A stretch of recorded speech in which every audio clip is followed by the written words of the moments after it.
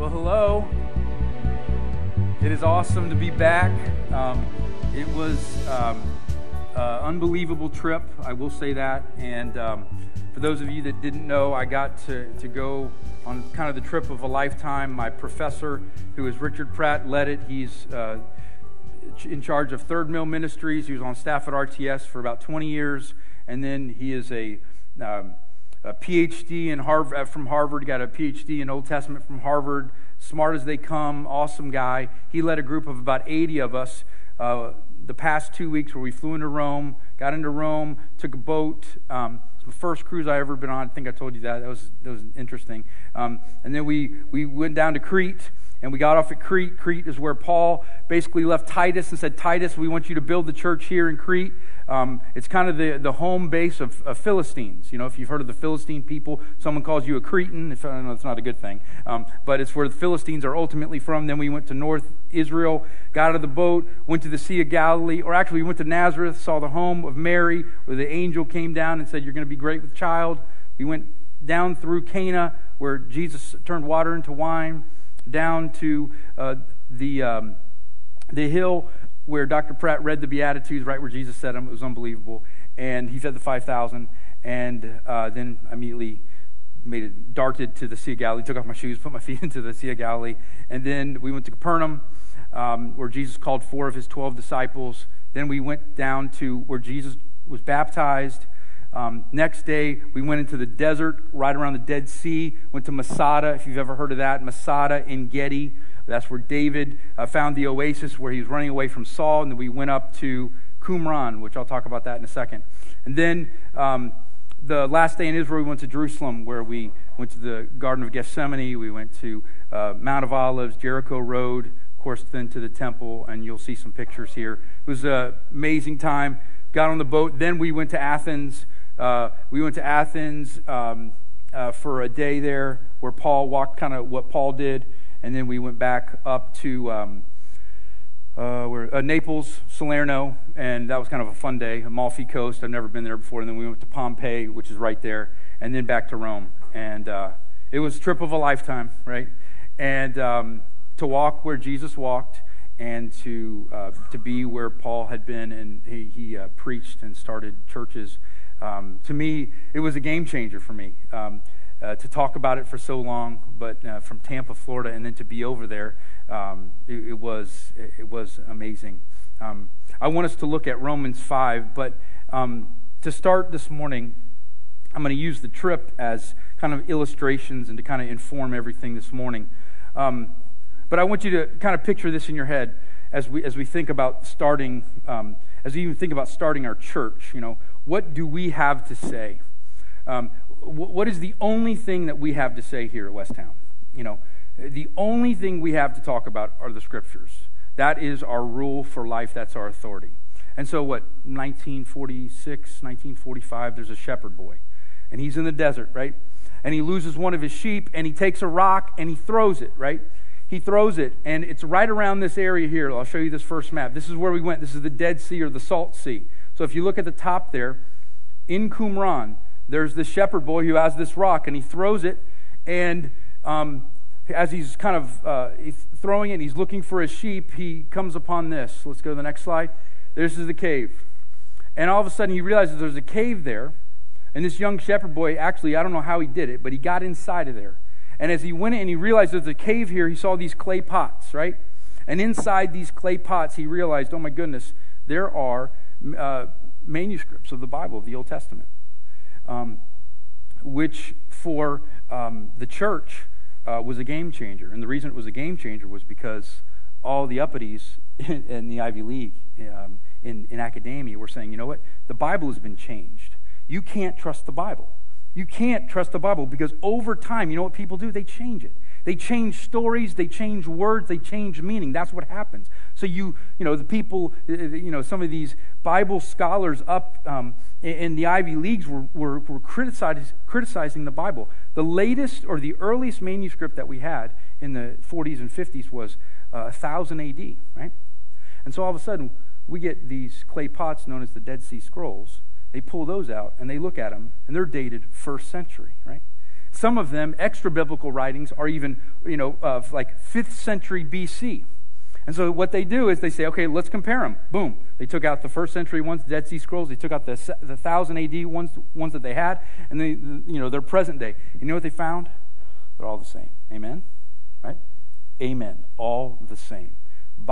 God preserved his story perfectly, right? And so when we say that the Bible is inerrant, the Bible is infallible, when we do good historical research and we find, 1st century texts that are exactly the same as 1000 AD texts that are exactly the same as the text that we read now, what can you have and what can I have? Confidence.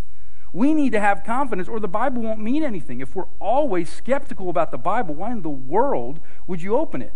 And so this discovery gave the church, a lot of confidence and credibility. Okay, the Bible is a historically verifiable book that has been passed down, but it's been kept. And so as you think, and as I was thinking about the story of Scripture and God's providence and letting the church, find these, do you trust the story? Do you trust that the Bible is true, that it actually happened and has been verified? And this was a major discovery for the entire church as we come to the story of the Scriptures. Now, in prepping for this particular part of Romans 5, of course, there's plenty of Genesis manuscripts in the Dead Sea Scrolls in these Qumran caves. In fact, over time, they found 11 Qumran caves with a number of different copies. And so I want us to go to a map of this is just, ancient Near Eastern map of the biblical world. And so in Genesis 1 and 2, Moses writes about the boundaries of the Garden of Eden, right? And I'm going somewhere with this. And the top where the blue line is, basically what it says is the kind of the northeastern boundary, top boundary of Eden is, you may think of it as a smaller garden, it's not, it's huge, was the Tigris and Euphrates River that come out of the Persian Gulf there. That was the kind of the northeast boundary. You read this in Genesis 2.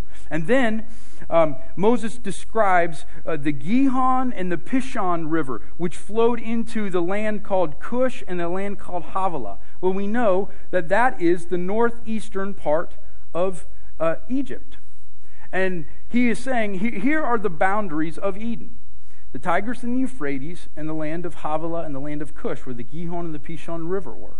So ultimately, what does that tell you and what does that tell me? Well, when you think of Eden, you know what you need to think of? Israel. When you think of Eden, you think of Canaan. Eden was Israel. Eden was Canaan. And it was perfect, right? And here's the tragedy. Here's the tragedy. That Adam and Eve sinned, and then this is what happened. And I promise you, I'm going somewhere with this. Genesis 3:23. So the Lord, after they sinned, here's what God did. So the Lord banished them from the Garden of Eden, we're not exactly sure where, and he sent Adam out to cultivate the ground from which he had been made. After sending them out, the Lord stationed mighty cherubim to the east of the Garden of Eden, and he placed a flaming sword that flashed back and forth to guard the way to the tree of life. So where were they? They were banished out of the east, right? So they're pushed out of the east. I want you to think about that. I want you to kind of keep that there in your noodle. Hold on to that. Okay, Adam was pushed out of the east. Okay. And the rest from this verse on, the story is, okay, how is God going to reestablish Eden? How is he going to do it? Because paradise was lost. You got to reestablish paradise. How are you going to do that? What is that ultimately going to look like? So this brings us to Romans 5, okay? In talking about Adam here again. When Adam sinned, sin entered the world. Adam's sin, and I want to tell you, this is from the New Living Translation. I normally read from the NIV, but this is actually the New Living Translation.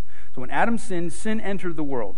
Adam's sin brought death, so death spread to everyone, right? So because of Adam, sin came in, death spread to for everyone now sinned. Yes, people sinned even before the law was given.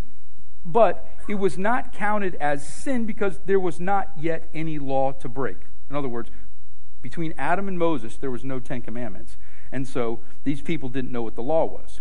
But, verse 14, still everyone died.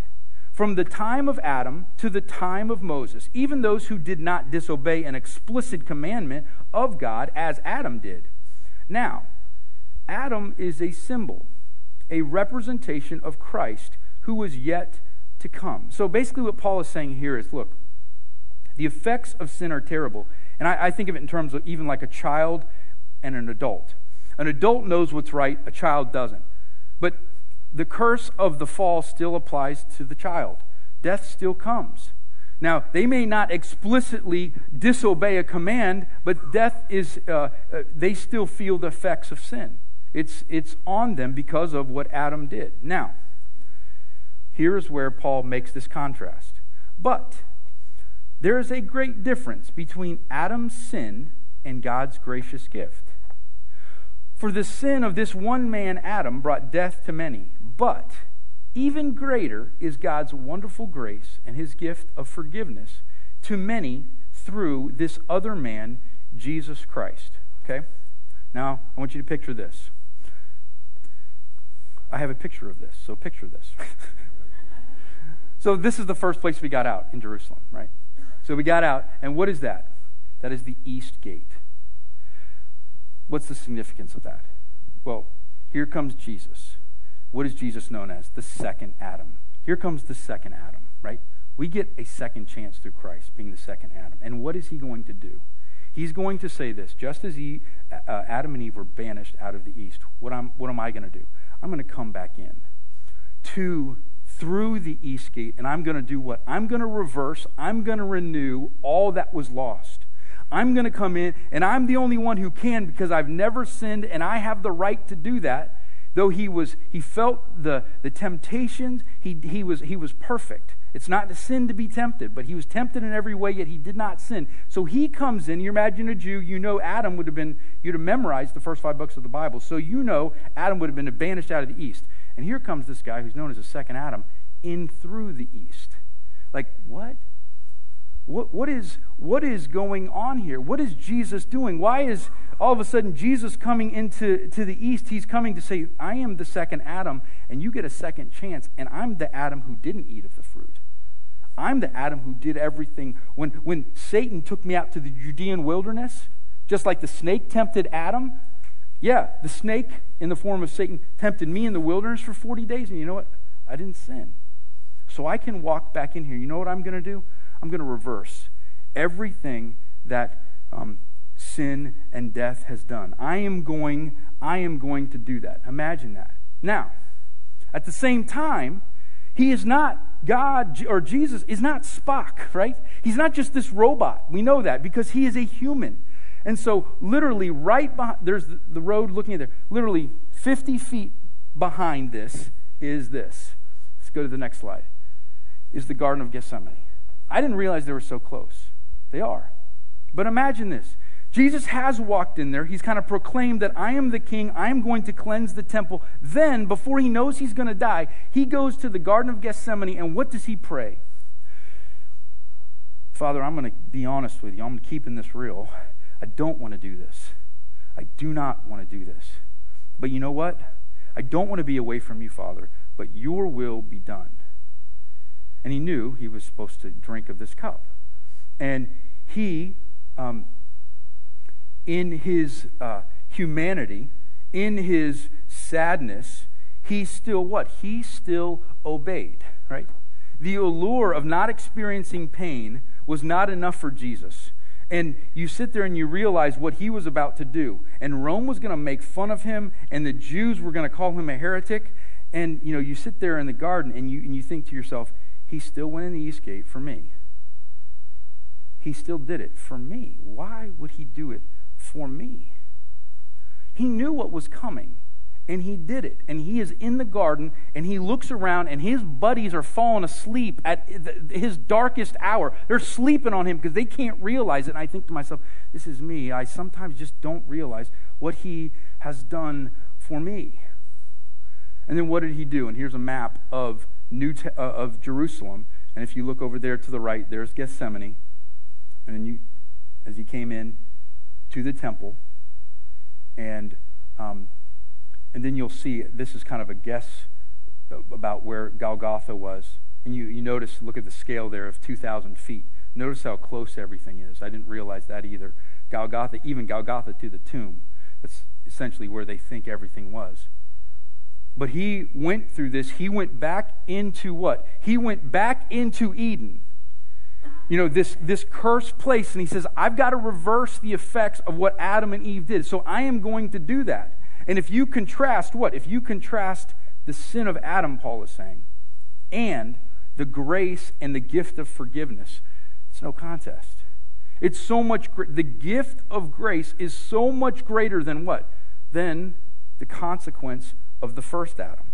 Do you believe this? Do you believe that this man who walked in is truly what? Is truly the Son of God? Because here was the confounding part. Once we did all that, and we were at the Mount of Olives right there by the Garden of Gethsemane, and we realized the Jericho road that he came down, then we went into Jerusalem. And there is my buddy Steve with his yarmulke on. I love it.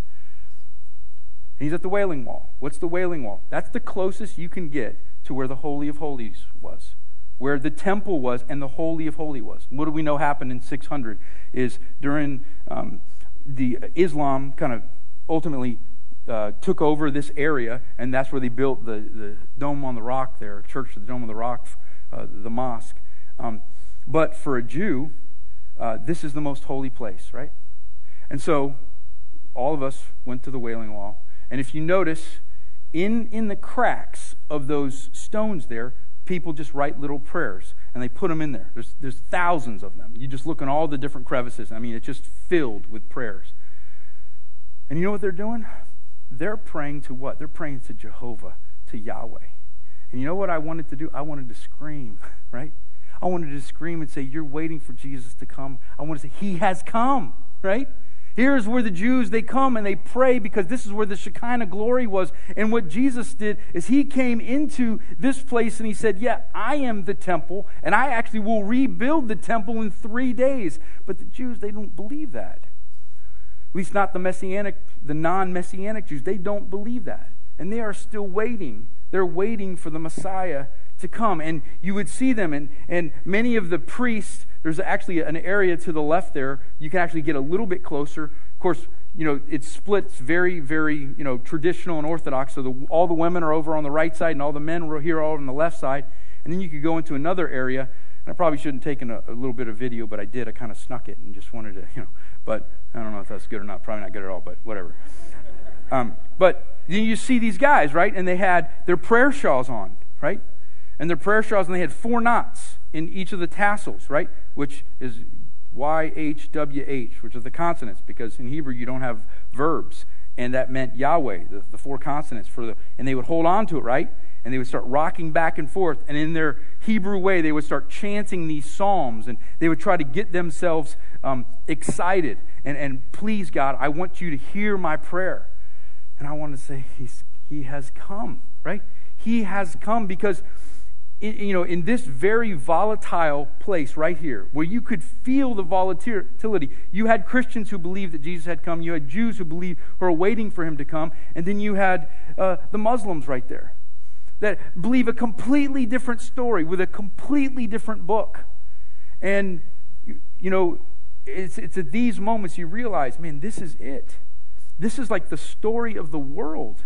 Which story do you believe? Which story of redemption do you believe? Because the Jews still believe he's coming. They don't believe in the 27 books of the New Testament, but they do believe in the 39 books of the Old. They just don't believe in the New. And, the Muslim believes in something different. And we Christians, we believe that Jesus is the Son of God and that he came. And ultimately, he walked, right? He came into the city, and then he did what? Let's go to our next slide. This is the Via Dolorosa. This is the road that Jesus walked, the way of suffering, right? With his cross. And that's station number 5. So there's, of course, 14 stations of the cross. And, you're thinking, and you're trying, I was just trying to put myself where he would be and, where he had to go. And here's what was interesting is you're kind of in this Jewish part, and And then all of a sudden, as you walk the Stations of the Cross, you then move into the Islamic or the Muslim Palestinian part. Literally, you just walk into a different area owned by them. And you just had a bunch of shops, right, on the Via Dolorosa. And in my mind, I'm thinking it's a bigger road. It wasn't. It was very narrow for most of it. That's a little bit more open. But, you could maybe fit 3 people, right? And then you just had a bunch of shops, right? Just people. And I could hear a few times I heard people yell at our group, which was a pretty large group, yeah, we love you Christians, or we love your money, right? I thought, yeah, all right, I get it. And as we're walking, and I'm kind of like, oh, you think, what was going on with Jesus? He was getting beaten and oppressed by Rome and those soldiers and those, kind of the Jewish priests. They're calling him a heretic, and the Romans were beating him. They weren't exactly sure, but they don't want any revolutionary that's going to do anything to the empire. And I'm thinking, what the only thing the thing that's changed is, it's not a Roman soldier now that's hitting, that's oppressing us. It's like commercialism. It's what you could feel, It's like everybody thought that they can make a buck here, right? Let's put up a shop here, and we can make a buck off religion. And it almost felt like it was weird, because I was so, you try to think about Jesus and being there, and you just felt people wanting you to buy stuff and just trinkets and stuff everywhere. And you're just like, what is happening? I almost thought, you know what? This is the pull I feel here. I feel everywhere. It's not Rome anymore. But it's commercialism, or it's prosperity, or it's living a certain way and making money. And as you're walking, Jesus said, no, it's worth it. Right? I'll take whatever, right? And you just picture him getting beaten and walking his own cross, and then Simon doing it for him, and then you're just like, man, how much does this guy love me? Like, how much can this guy love me to do this for me?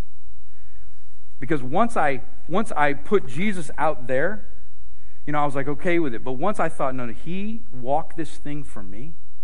That he walked this road and had palm trees thrown in front of him, knowing that they're going to be turncoats, and it was okay with him because he loved me, and he loved you if you know him. I think when you begin to think about that, things change. It changed for me being there. So Jesus was all in for you. He was willing to go to whatever length it took, even to his death for you. He was completely in. And I'm wondering, what does that do to you? Do you realize how much he loves you, and how much suffering and oppression that he took on only to reverse it so that you could have this gift? So Paul writes this in verse 16. And the result of God's gracious gift is very different from the result of that one man's sin, or Adam's sin, right? For Adam's sin led to condemnation, but God's free gift leads to our being made right with God, even though we are guilty of many sins. So in him we are made right? If we believe in what he did, we literally walk the Via Dolorosa with him. We enter into the sufferings with him on the cross. And what do? We die with him, and we resurrect with him when we are united to him, and we believe that. For the sin of this one man, Adam, caused death to rule over many. But even greater is God's wonderful grace and his gift of righteousness. For all who receive it will live in triumph over sin and death through this one man, Jesus Christ. You will. Now here's what we also know, is that Paul, in 2 chapters, is going to let us know you will have victory, but you will also fail. You have power of victory through the Spirit, but you know what? The kingdom hasn't fully come. And that's one of the misunderstandings that I think a lot of Christians, early Christians had, is when Jesus said the kingdom was coming, they thought it was coming fully.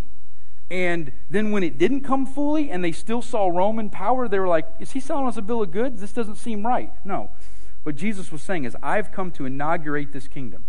I have come to give you the Spirit, and you have access to that and the power over victory. But do you have total victory? No, you don't. And that was confusing, right? It was confusing for Jews. It was confusing for Christians. And so they didn't quite understand what that meant. And what Paul is saying is that ultimately, you will live in triumph over sin. And yes, do you have access to power over your addiction to alcohol right now? Yes, you do. Do you have power over your anger right now? You do. But are you going to have victory all the time? No. Paul says, I am a split man. I do things I shouldn't, and I don't do things I should. But Paul realized that the ultimate victory was his once he was changed. And so he's writing this letter, and he's so excited about what he's trying to tell Rome, and what he's trying to tell Rome here, but also all of Asia Minor. Now imagine this. Imagine you're Paul, right? And you look at this picture. Let's go. That's the Parthenon, right? So then we floated to Athens. Imagine you have Paul who's converted Paul, and he starts to go on these missionary journeys. And he comes to Athens. Why is this important? Socrates, Plato, they were right here. They were forming the ideal world, the ideas of the world. It was all being done really right here. And so there's the Parthenon. What's the Parthenon? That is a temple to Athena. That's all that is. The Parthenon is a temple to the goddess Athena. And what do you do to Athena? You bring her sacrifices. That's what you do. Because you pray that the Greek pantheon of gods would bless you. That's the whole goal. That's the Greek world, right? And so what do you do if you're a good Greek? You build temples to these gods, hoping that they will bless you. Makes perfect sense, right? And so here's Paul. And what does Paul decide to do? Let's go to the next picture. That's a picture of the Pantheon. Now these white rocks right here, this is a hill, and it's called Mars Hill, or the Areopagus. And this is where Paul gave his famous sermon in Acts chapter 17, where he's there on Mars Hill, where all the great philosophers of the day, this is Harvard Yard, right, where the brightest minds come together in the sight line of the Parthenon, right? And the Parthenon has a bunch of other temples to other gods there. Imagine you're the Apostle Paul, and you're about ready to just try to eviscerate their whole idea of what reality is, and their whole idea of who really reigns. That's what you're doing. You're going to say all these Greek gods are untrue and they're false, and that's what he does. And Dr. Perry, who's the other professor there, reads the sermon of Paul, saying, here's the one true God. And imagine you hear about this Apostle Paul, and you want to come hear his sermon, and he's doing it in the sight line of the Parthenon, right? And then let's go to one other picture. Yeah, that's my buddy Steve. Hey, Steve, miss you, man. So Steve's got his little earpiece in for all our different tour guides. But the reason I show you this picture is that 17 years ago we went on a mission trip, and both of us had hair. And here we are, 17 years later, 16 years later, without hair. There we go.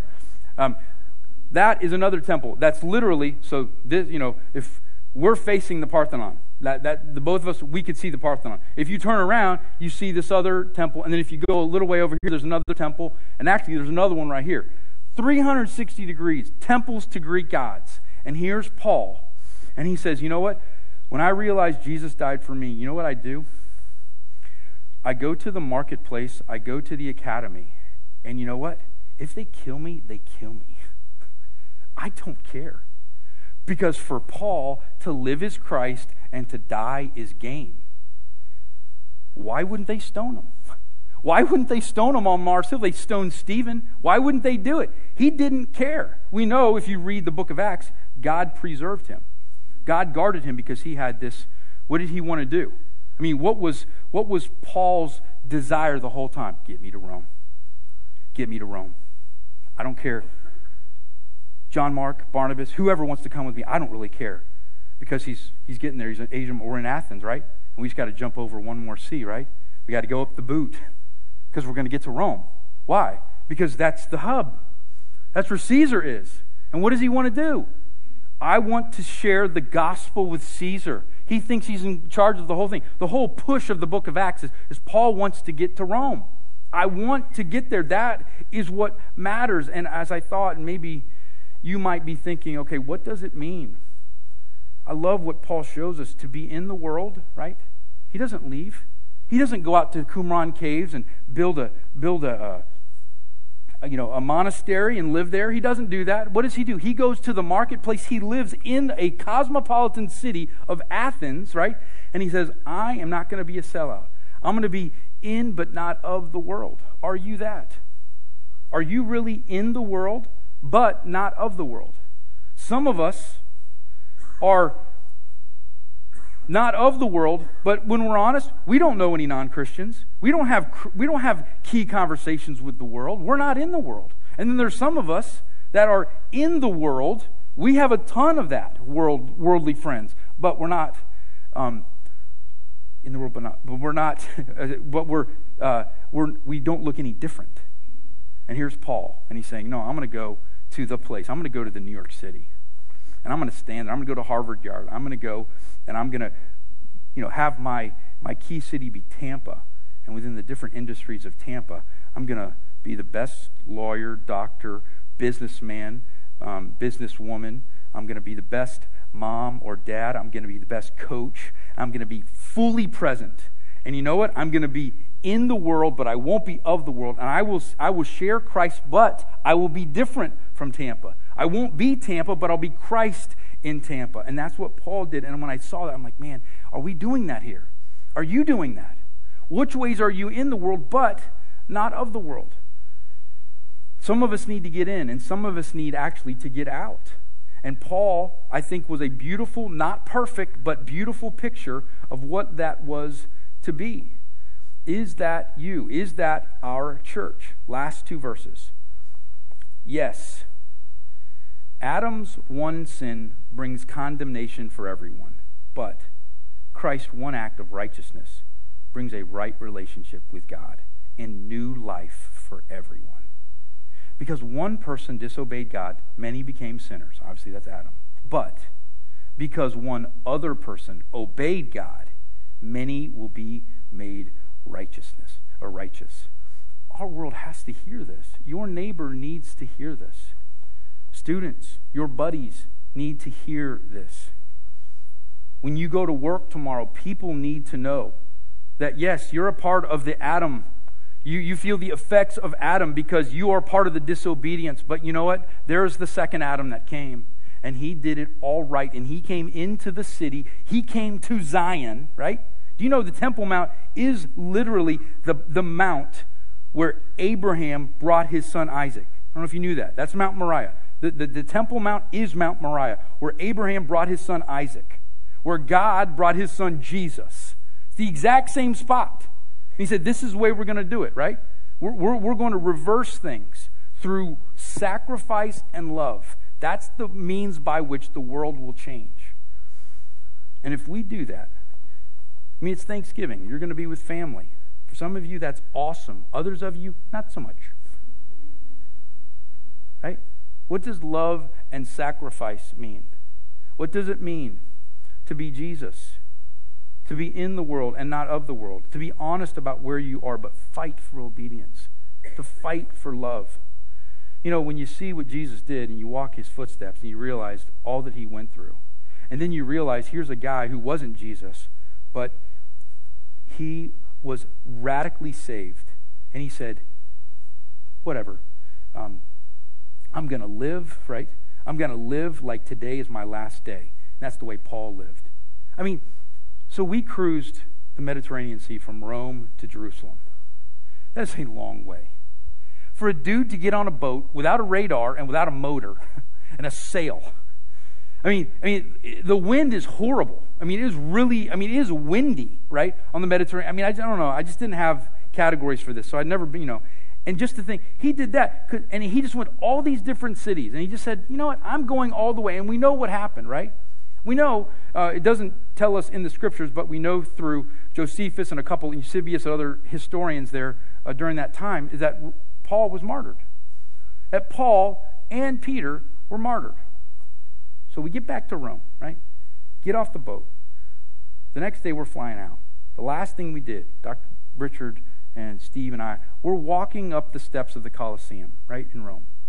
And we get up to that, first terrace, and you look out, and it doesn't have like a floor where they would actually do the fighting because I guess it's just not there anymore. You just see where they put the tigers and the lions.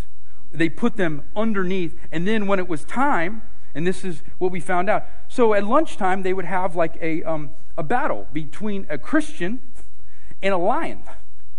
And you got off on your lunch break, and the Romans would get off on their lunch break, go to the Colosseum, watch a lion eat a Christian, pull them apart. And then, okay, I had my 45-minute show, and then they would go back to work. Every day, this is what happened. This is what Christians did. This is the way in which they were persecuted. So when Jesus says, blessed are those that are persecuted, he says that up on the, the mount there about Sea of Galilee. Blessed are those that hunger and thirst for righteousness. Blessed are those that mourn. He is saying, look, give everything you have. And being there, thinking about Paul and thinking about Jesus, I want to bring that back to you. And I want to say, man, it is a game changer. And I hope we can get groups to go from this church. I actually do. I think it's different. Just doing it, walking it. And then responding to what Paul is saying. Because if the condemnation does not compare to the glory that you're made for, right? If it's so much greater, right? I mean, the world needs to hear this. And it can hear it sometimes by words, but mostly you preach a sermon through your actions, right? We know that. It's your life that preaches a sermon. It's not your words. And when you do that, and when you live like that, and you're like Paul, who wasn't married, right? He didn't have kids, and he didn't ever talk about that. He wasn't missing out on anything. Paul didn't miss out because he was single and wasn't married or didn't have kids. He wasn't missing out. He says, I am free. And to me, that is the compelling thing, is that Jesus, even though it hurts sometimes, Paul, they're free men. They're free in Christ. They are free. Are you living that way? Am I living that way? I want that. I want this passage. I want this story. I want the truths of this land to compel us to live in Him, in that grace, right? And then I guarantee you, we will be walking sermons. And people will say, how do you talk like that? How do you live like this? I'm nervous all the time, or I'm angry all the time, or I'm high for a couple seconds, and then I need a bunch of pills. And they say, what do you have? Please tell people about this. Please tell people about this story, about this message. It's a game changer. It's what Jesus did for you. It's the message that Paul preached with his mouth and with his life. Amen? Amen. Let's